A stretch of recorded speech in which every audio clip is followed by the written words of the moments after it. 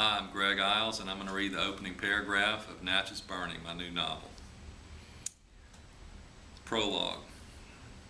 If a man is forced to choose between the truth and his father, only a fool chooses the truth. A great writer said that, and for a long time I agreed with him. But put into practice, this adage could cloak almost any sin. My mother would agree with it, but I doubt my older sister would, and my fiancé would scoff at the idea. Perhaps we expect too much of our fathers. Nothing frightens me more than the faith in my daughter's eyes. How many men deserve that kind of trust? One by one, the mentors I've most admired eventually revealed chinks in their armor, cracks in their facades, and tired feet of clay, or worse. But not my father.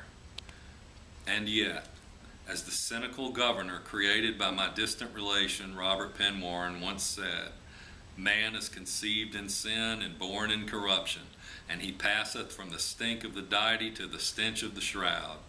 There is always something.